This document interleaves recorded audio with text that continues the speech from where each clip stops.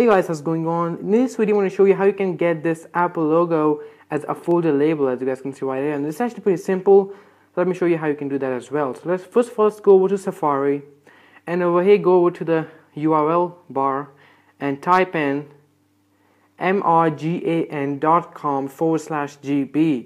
So it's going to be appearing on your screens, this link, and also it will be in the description below. So just go ahead and copy that and then say go.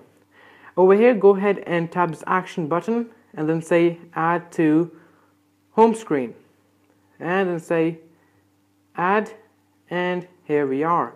So now we actually go ahead and tap that, and it's going to show you this screen right here. So over here, guys, you guys can see we have a lot of different symbols right here. So we have the Apple symbol, we have the umbrella right here, so we can use that as a maybe for a weather folder. We have a plane right here, so we can use that for traveling maybe. We have the music folder right here, music symbol right here, so we can use that as in the entertainment folder.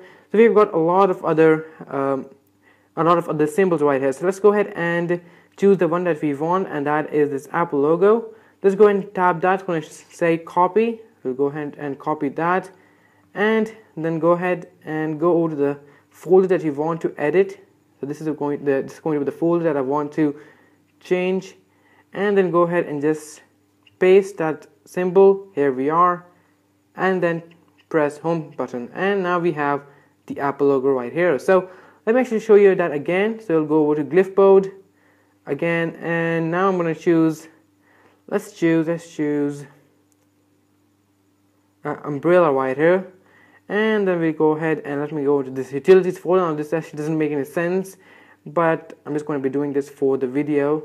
So let's go ahead and paste this one right here, and that's it. So this is basically how you can get symbols right here. Now there's also one more option, and so it's actually a little bit more colorful, and you guys can see we have got more sort of symbols available, and that is emoji. Or it's actually sort of built into the iOS 5, so you really don't need to install it from App Store anymore. So go over to this section right here, and you guys can see we got a lot of emojis or emojis right here. So you choose the one that you want. Maybe we want, for example, let's choose something good.